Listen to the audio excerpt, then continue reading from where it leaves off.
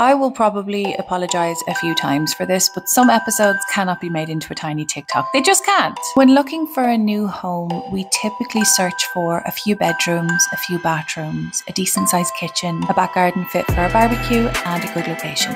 However, can I interest you in, no I'm kidding, it's not for sale, a 161 room mansion consisting of 40 bedrooms, 13 bathrooms, 6 kitchens, 10,000 panes of glass, 2,000 doors, 47 fireplaces, 4 of which are located in a room aptly named the Hall of Hell, 40 plus staircases, 17 chimneys, 3 elevators, 2 ballrooms, trapdoors, secret passageways, and a skylight on the floor. This unique 24,000 square foot home was the brainchild of Sarah Winchester. Sarah Lockwood Pardee was born September 5th, 1839. She grew up in New Haven, Connecticut with both her parents, her 4 sisters, and her brother. From an early age, Sarah found socializing and connecting with other children her age very challenging. Instead, she developed a passion for architecture while watching the craftsmen in her father's mill. At 23, all of her sisters were married, so her parents introduced her to the son of a family friend, William. There were sparks. However, their happiness was short-lived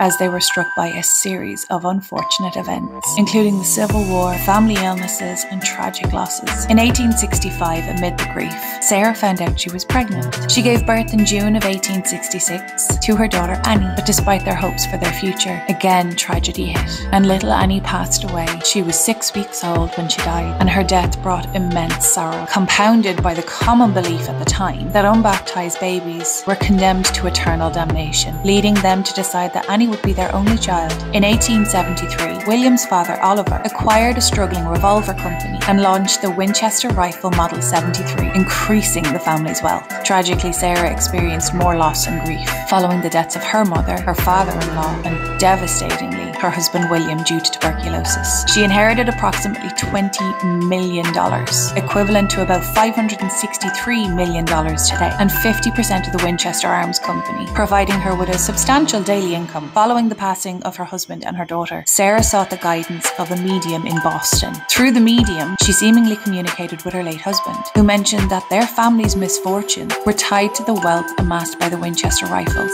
In 1886, Sarah reached out to the San Francisco agent for the Winchester Repeating Arms Company, Ned Rambo, in search of a new place to settle. Ned proposed a ranch for sale in the Santa Clara Valley. The property reminded her of Lanada Alvesa, a picturesque valley in Spain that she and her late husband had visited. She bought an 8-roomed farmhouse and named it Lanada Villa. Despite being small, the 45-acre property allowed for expansion. That's Sarah's impression, not mine. I think 8 rooms is huge. Over 8 months, she transformed it into a 26-room home. Now are you seeing why she thought it was small? Convinced her sisters to move out to California and help them acquire their own homes. But her niece Daisy was the only one that was allowed to come and live with her. She had an ever-changing vision for her house and did all the planning herself. She sketched out the additions on tablecloth, bits of paper, and whatever was handy.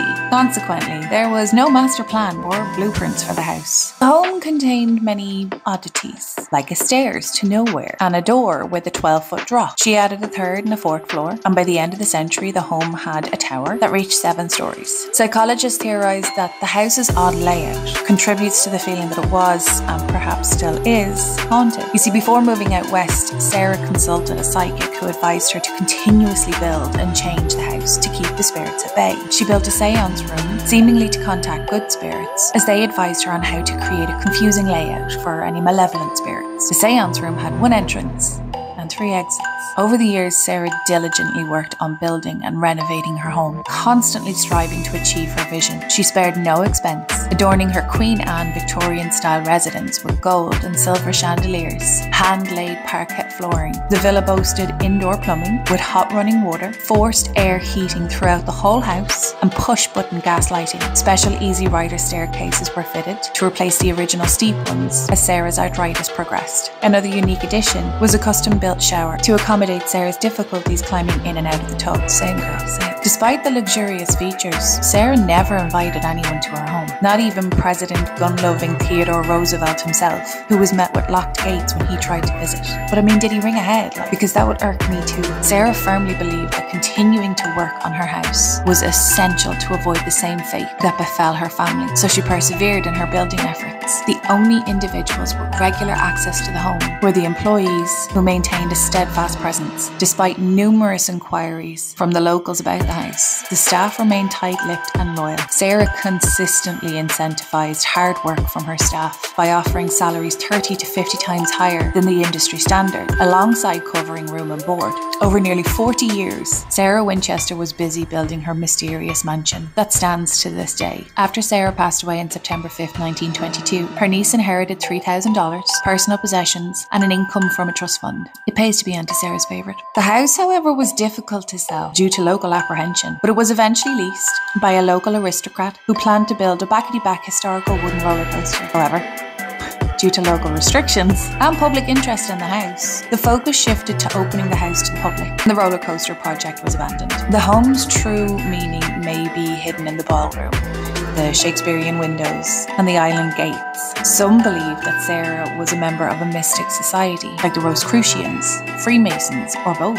In October 1924, magician Harry Houdini visited the Winchester estate to debunk the legends, but left with more questions than answers. The Winchester Mystery House's third-floor corridors were often avoided due to reports of footsteps and unfamiliar voices, but no living people were seen. Visitors reported sightings of figures and unknown presences. The commonly reported apparition is a man with jet black hair, often seen pushing a wheelbarrow or repairing a fireplace, giving the impression of a former handyman. The Winchester Mystery House may not have been haunted, but Sarah Winchester herself was believed to be. The home's expansion was intended to provide peace for the spirits that haunted her. Aside from being a woman with wealth in the 18 and 1900s, Sarah was ahead of her time. Her love for architecture was believed to be a way to cope with the grief of losing her only child and the man she adored. So if you ever wonder what the mind of a broken-hearted woman looks like, take a walk through the halls of the Winchester Mystery House.